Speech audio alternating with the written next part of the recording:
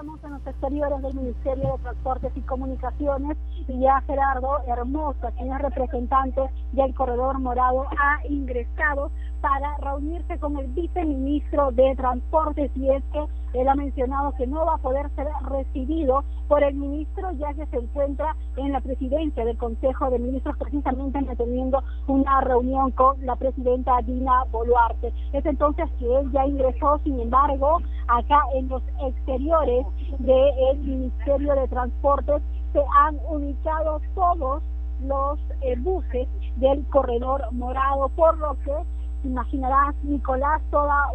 un carril completo está lleno de estos buses. Exitosa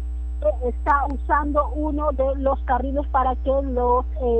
transportistas, los conductores se puedan movilizar. Sin embargo, el otro carril está lleno de estos buses, y también la Policía Nacional ha llegado para resguardar al gran contingente policial acá en exteriores del Ministerio de Transportes, que están asegurando de que esta reunión se lleve pacíficamente y que se llegue finalmente a buen puerto, pero en tanto en exteriores se está cuidando de que la situación no salga de control. Por ahora, de momento, cada conductor está en su unidad, no han salido, ellos tampoco están en protesta, cada uno está,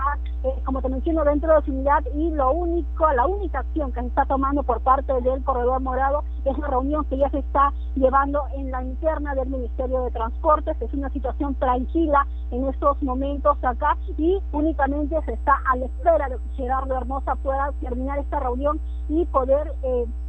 salir para conversar con los medios de comunicación. Sin embargo, a su ingreso también él había mencionado que no son 48 horas las que van a parar, sino ellos tienen un plazo como hasta de 6 meses para parar. Sin embargo, si no se llega a buen puerto en esta tercera y última reunión que ellos van a tener, es que en 30 días se estaría dando el arbitraje y no esperarían los 6 meses para parar continuos, ¿no? Entonces esta es la situación que tenemos acá en estos momentos, y vamos a regresar más adelante con mayor detalle de lo que pueda suceder. Por lo pronto es un panorama tranquilo de exteriores del Ministerio de Transporte.